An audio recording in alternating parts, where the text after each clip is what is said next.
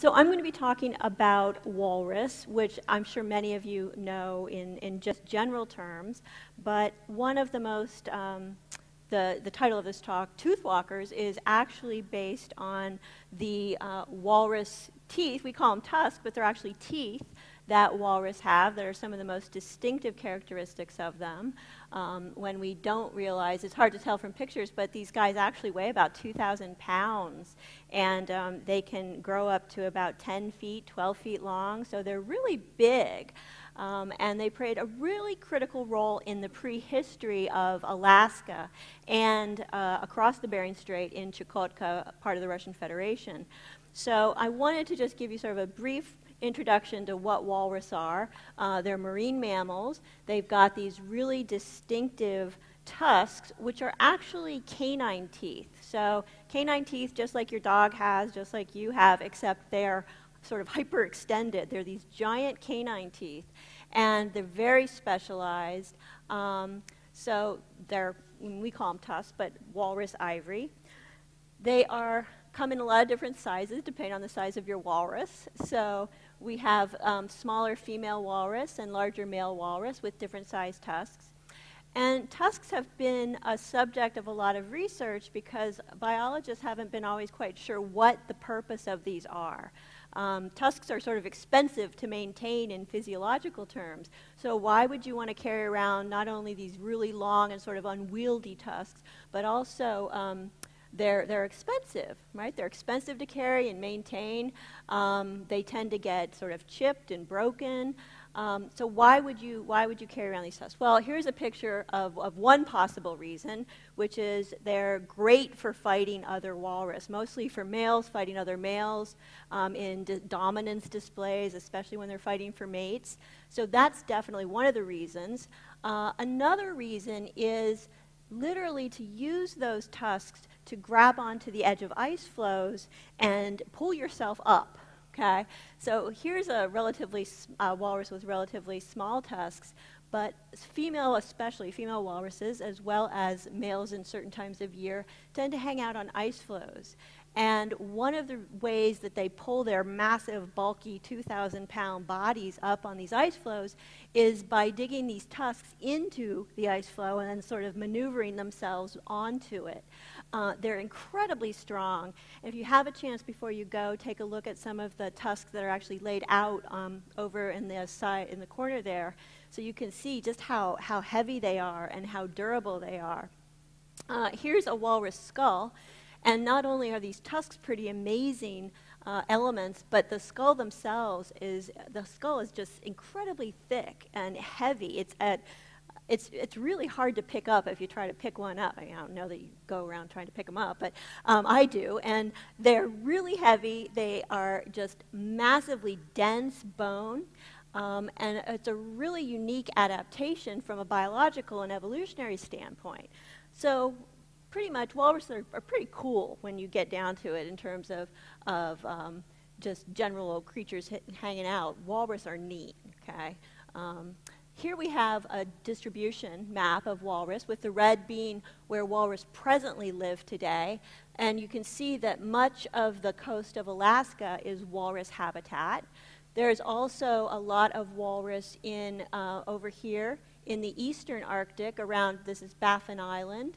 So that's a different subspecies. There's only one species of walrus in the entire world, and depending on who you talk to, it could be two or three subspecies.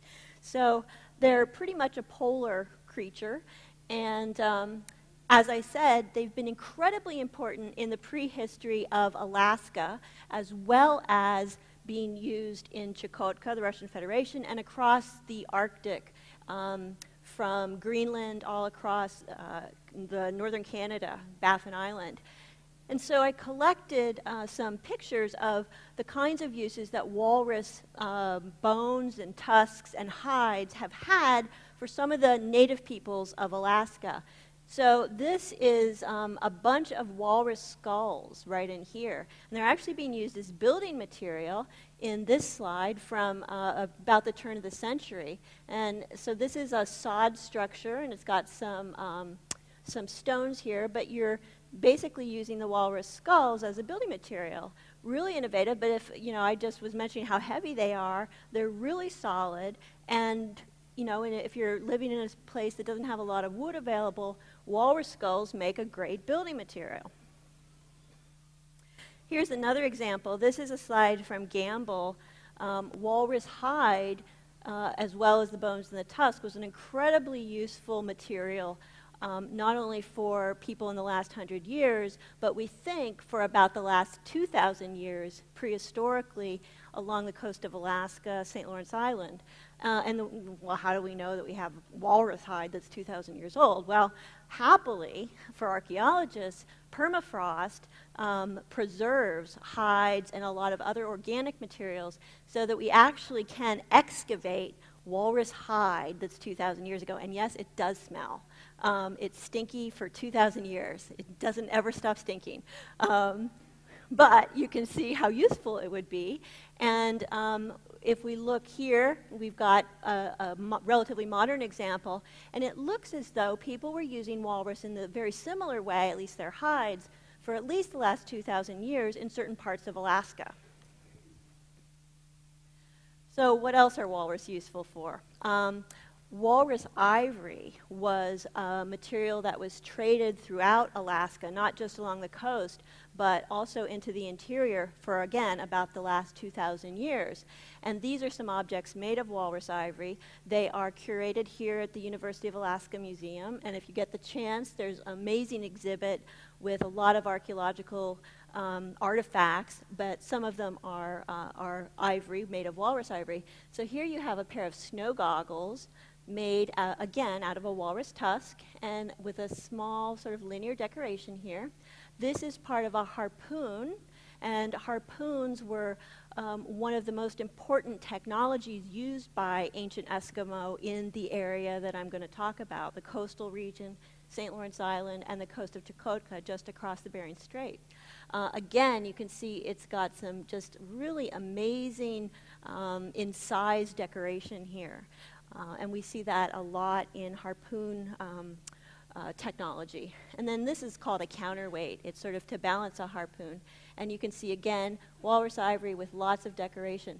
This is a small sample of the kinds of things that walrus ivory was used for. Remember, a lot of the coast of Alaska, a lot of the area I'm talking about, does not have access to very much wood.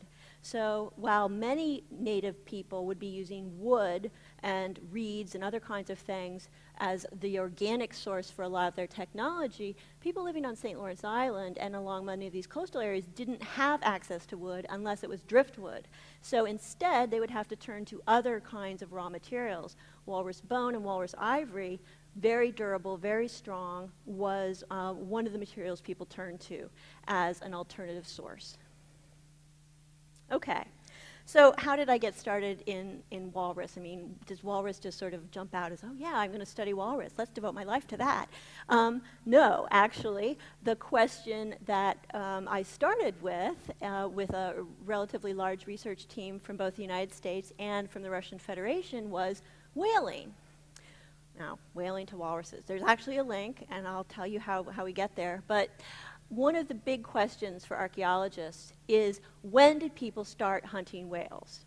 Most of us know whales are a really incredible part of the culture of many coastal Alaskan native people. They're also important in Chukotka for native Eskimo and actually native Chukchi along the coast of the Russian Federation.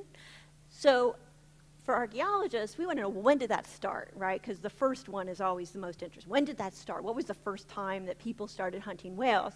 Because if you think about it, I mean, who got that idea to actually get in a boat with a bunch of guys and go out and throw a little stick at a big giant sea mammal and then haul it in and then eat it? I mean, whose idea was that? I mean, if you think about it, that sounds like a pretty scary kind of thing to undertake. So for archaeologists, that's been one of the big questions. When did that start? What made people want to go out and hunt big giant sea mammals with little sticks? There was a project that I was part of, and it involved the excavation of a site for an archaeologist that we would consider it an intact site. In other words, a site that pretty much hasn't been disturbed. Everything is where we think it was when people left it. Nobody's been digging around in it. Nothing's been trampling it or plowing it up or anything. And the site is called Nunligran, and it's right there where the little square is. And we were going to go and discover the origins of whaling. Where did people start whaling? Well, we think it was there. We're going to go dig up the origins of whaling. Well, great. Okay, whales, massive. You can see this is a photo from Barrow, pulling a bowhead in. Look and keep a note of how many people are involved, right? And you're only seeing part of the scene. You're only seeing the pulling the whale ashore scene. Clearly, whaling's important to people today. Okay, so fast forward to the Russian Federation. This is how you travel if you're an archaeologist working in Chukotka. These are all archaeologists. I know you probably can't tell, but they're all archaeologists. And this is our friend Tim. He's a student at UAA right now, and he went with us. The rest of the folks are our Russian colleagues, and the guys got to travel by tracked vehicle, and it took 3 days to get to the site from using this lovely mode of transportation. I got to travel by this, which was much more convenient, only 12 hours, a cargo ship, which is how a lot of the villages on the coast of the Russian Federation are resupplied. But compared to the tracked vehicle, this was it was luxury. So, and notice it's also sunny, looks warm, it's beautiful. 1 day, okay? This is also, of course, later the same day. Notice, a guy with no shirt on. This does not continue, let me assure you. It gets pretty miserable pretty fast. So this is the archaeologist taking pictures of the site. Here we are. Here's our site. Look at the beautiful background here. This is on the coast, the southern coast of Chukotka, and I'm going to show you the map in a minute. And we're basically sort of getting familiar with the site. Well, where is the site? What are the components of it? How big is it? So you can see that we're sort of standing on this promontory above a bay. So you've got the bay here that's sort of enclosed, and you can't quite tell, but it's an enclosed and relatively secure bay. This big outcropping right here is full of seabird colonies. So colonial nesting seabirds like puffins, murres. So lots of birds in a really small area. And as a result, probably a good place for people to live in the past. Because not only do we know that belugas and walrus came and spent some time in this protected bay, because we saw them, but also you've got all these colonial nesting seabirds, which if you're a person who's looking for a good place to live about 2,000 years ago, you want to be near as many different resources as possible. So setting up your village close to colonial nesting seabirds, right? So not only eggs, but also you've got lots of birds in a small area, plus a place where you have a really good vantage point of any kind of sea critter that's passing. Really good spot for a site. Okay, so a little bit later in our excavation, this is what it starts to look like. And even though permafrost is really, really difficult to work with as an archaeologist because you can only pull a little bit of permafrost off at a time.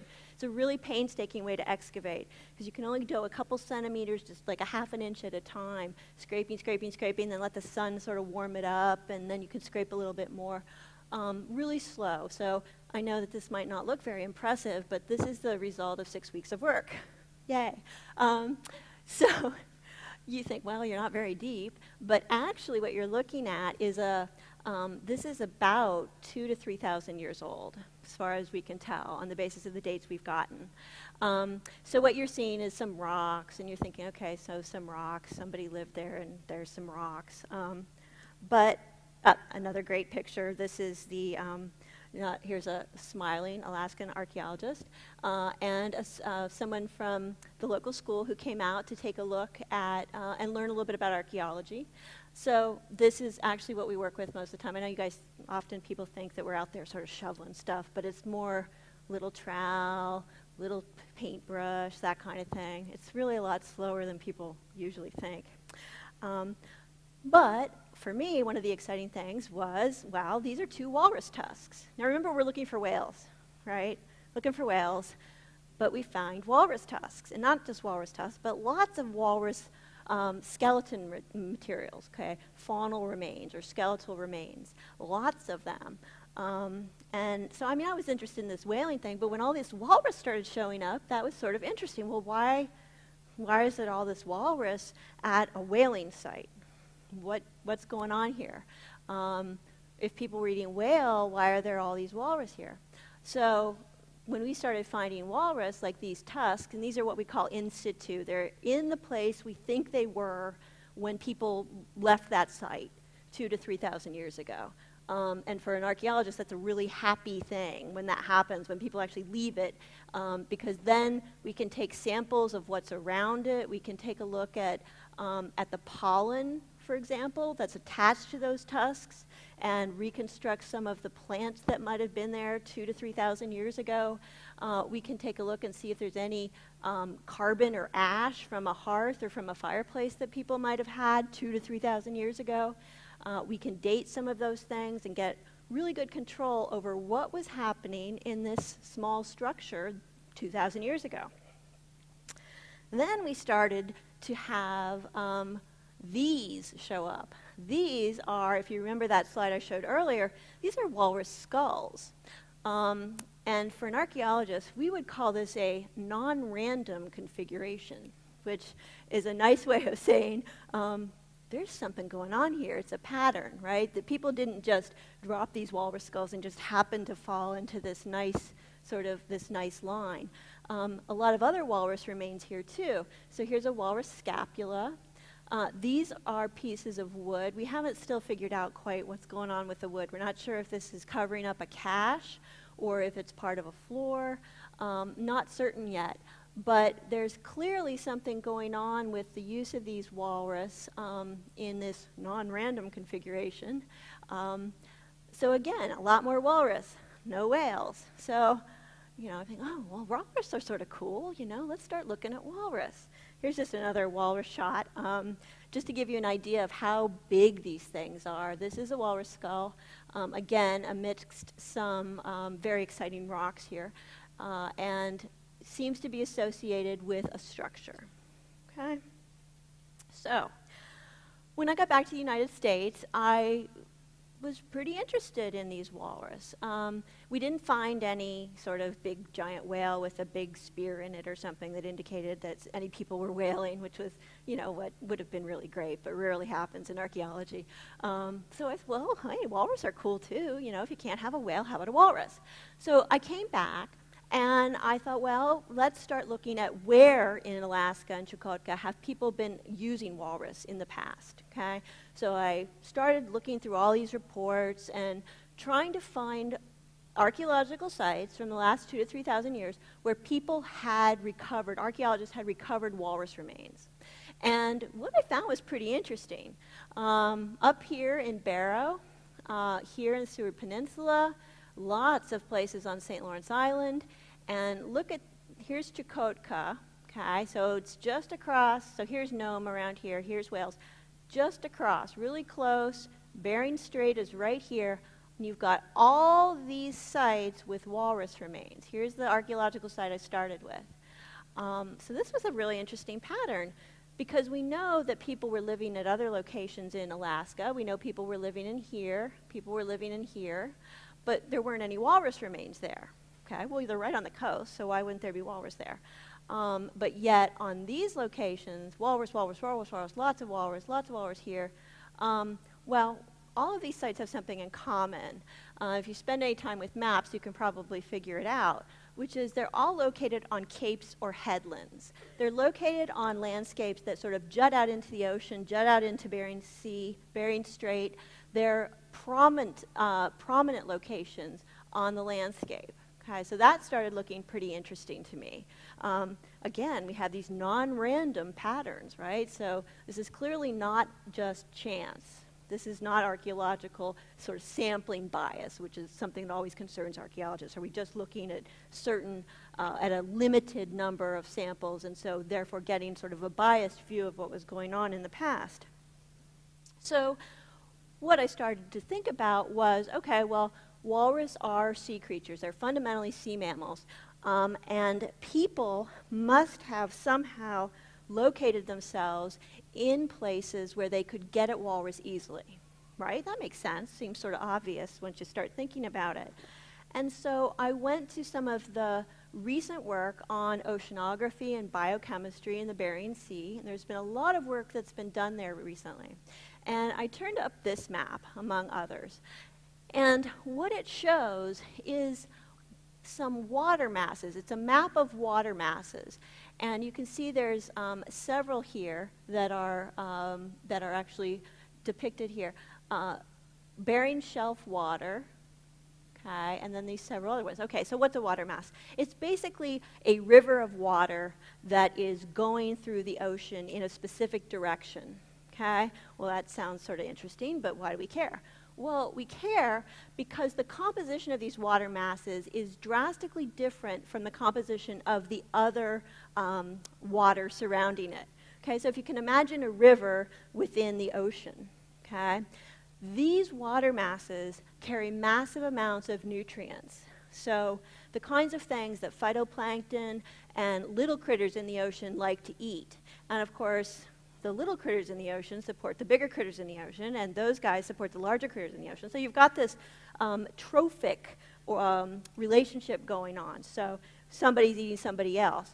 So what this shows us is that the basic building blocks of these these other upper trophic levels, the basic building blocks, the basic nutrients that everybody needs fundamentally in an ocean ecosystem are really very patterned, okay? They're not out here, they're not in here, and they're not in here. They're hitting headlands and capes. And they're especially bottlenecking right here in Bering Strait, okay? Now, if you remember that map and our non-random associations, this isn't by chance. So this is really interesting to me. But something else that's going on here. These are modern. This is a map of modern water masses and their distribution, okay? And the walruses that I'm looking at are about 2,000 to 3,000 years old. Okay. Here is walrus distribution map, okay? And walrus, you've probably heard about them on the radio or in the news. Walrus are in trouble right now because they are ice edge, man. They really require ice, ice flows, ice mass to reproduce, to rest on, to sleep on, to rear their young. So as the ice retreats, walrus, like polar bears, are in a lot of trouble. And I know polar bears are the big poster animal, but walrus, to me, walrus are just in just as much danger. And you can see that in the past, they lived much farther south than they did today. This is their current distribution, okay? In here and up here, all right? So current distribution, okay.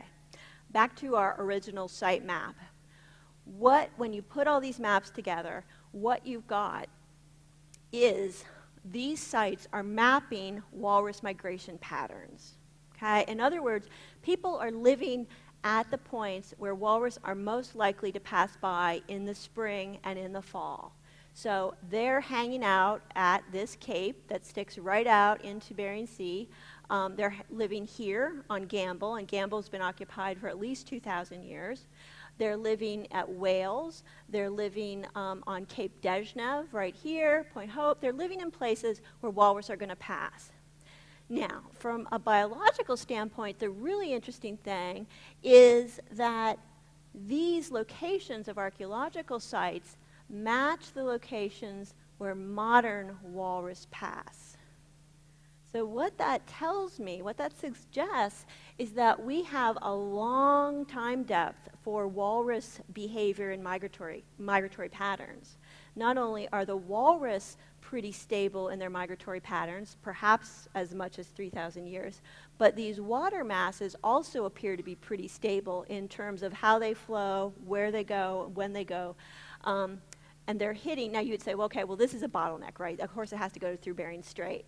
Well, yeah, but it doesn't have to go up under here. And that's how it goes today, these water masses and the walrus, and that's what the sites look like too. So For me, this was pretty exciting because it suggests that walrus migration has time depth. And it means that walrus migration patterns are very stable. And this has conservation implications because it says walrus are really particular. What they like is what they like, and they're not going to, they're very conservative in their behavior choices. They're not going to just move someplace else. They like to be where they like to be. So any kind of conservation plan that we put in place has to consider how conservative walrus are in their habitat preferences, okay? All right, St. Lawrence Island is one of the locations where walrus historically, and it looks like as much as 2,000 years ago, walrus are, they are the fundamental building block of society on St. Lawrence Island. People live up here today. This is Gamble. It's the largest village on St. Lawrence Island. And this, can you see that little point? Is a happy walrus point, right? The walrus go right by there. So people are living right on that cape where they know the walrus are going to be at specific times of year. Not incidentally, I think, there's also a lot of colony nesting seabirds in this area. So people are picking where they live in the past very, very carefully to exploit the largest number of different species, birds, marine mammals, and possibly fish. We're starting to see some interesting fish evidence too, but we haven't gotten there yet. Okay, this is what St. Lawrence Islanders in the past are using to hunt walrus. Okay, this is an ivory harpoon head. It's from the University of Alaska Museum. You can see some of them on exhibit. And it's made out of a walrus tusk. So I don't know how walrus would feel about getting killed by a walrus tusk. I don't know, that sort of seems odd. But you've also got, these were walrus tusk harpoon heads that we found at the site we worked on in Chukotka. And this is how it works. This is a toggling harpoon head. So when you get somebody with a really strong arm who hurls your harpoon, this actually goes way far in and embeds itself in some cases, the actual bone. That's where you really want it to stick because it's not going to come out of the bone. And then you can see this lashing, which is attached to it. So once you're not expecting to actually kill the walrus with one fell swoop, okay, with your harpoon, what you're hoping is that harpoon embeds itself in the really thick blubber or the bone of the walrus. Then you attach a float, and floats were often inflated seal skins, to the walrus, and then you can pretty much let the walrus run until it's exhausted because it can't go way underwater because it's got attached to the float. So that seems to be one of the ways that people were exploiting walrus in the past in St. Lawrence Island. I collected some examples of how people used walrus ethnographically. In other words, in the recent past, the last 200 years, as a way to see how those ways compared to what people were doing prehistorically. Okay? So the idea was, okay, let's find examples of what people do now, and then look at the archaeological materials to see if we can match those up. And this was a really interesting one, which is this fellow holding walrus tusks to take a bear. This is actually a print made by a native Chukchi person from Ulan, which is a site in Chukotka. Here are some other examples. Walrus scapula shovels. These are really, really common. Remember, no wood, right? No wood, so you've got to make do with what you have. Walrus scapula shovels seem to be pretty darn common.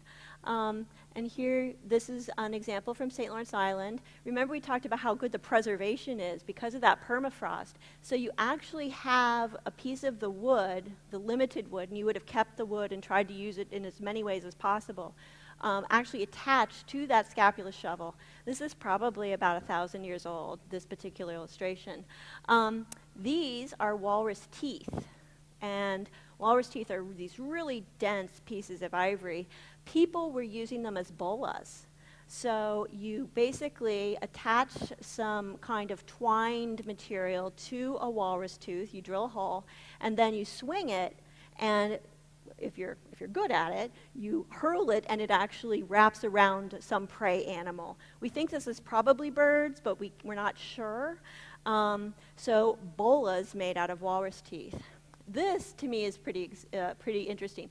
These are both walrus bones. A phalanx, which is like a finger or toe bone, and an astragalus, which is another bone of the hand or foot.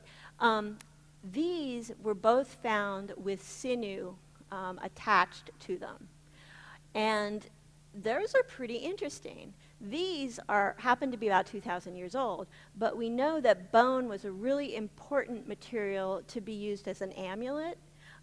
Certainly in the last 200 years, that people would carve a stone or perhaps carve a piece of ivory into an animal, or take a part of an animal and wrap it with sinew or baleen or something and wear it as an amulet.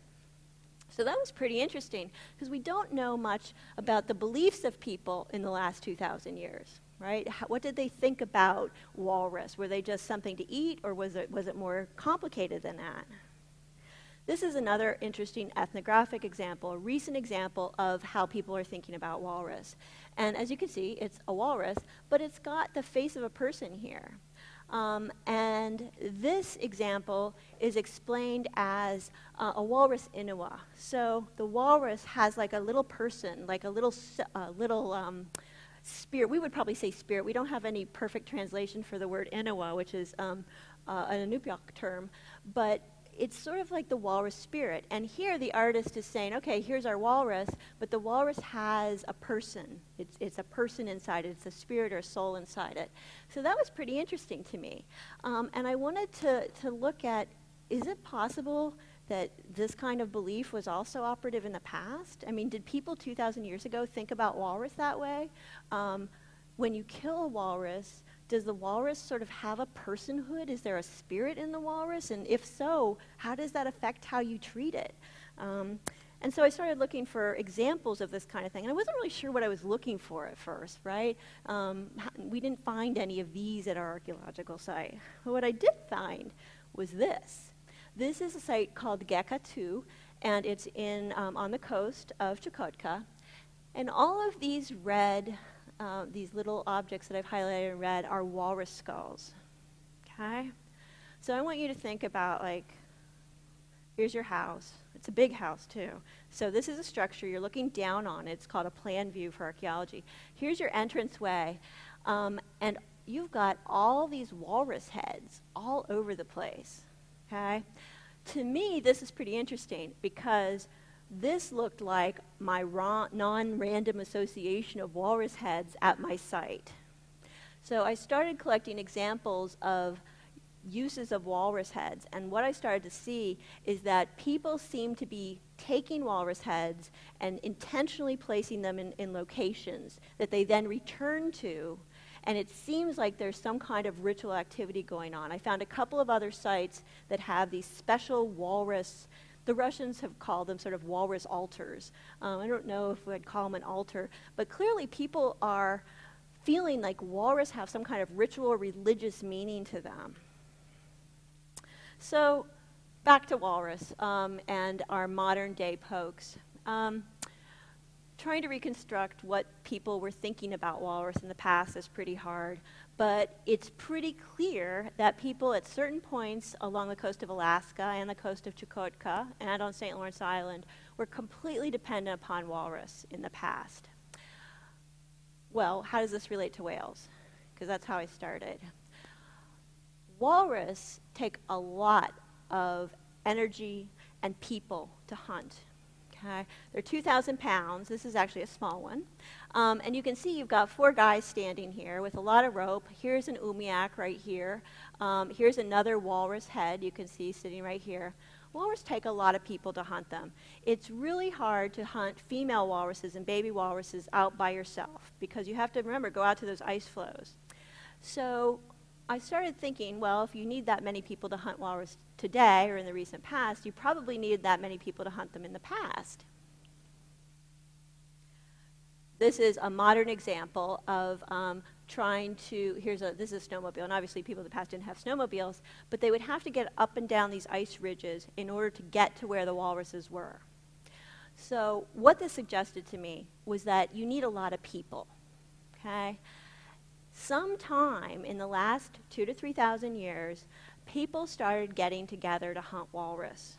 And this is really interesting to an archaeologist, and I hope to you guys, because something has to happen socially for people to decide, well, I would rather work together with all these other people rather than just standing over my ice fishing hole right here and just working on my own. Okay? This is what in archaeology we call the development of social complexity.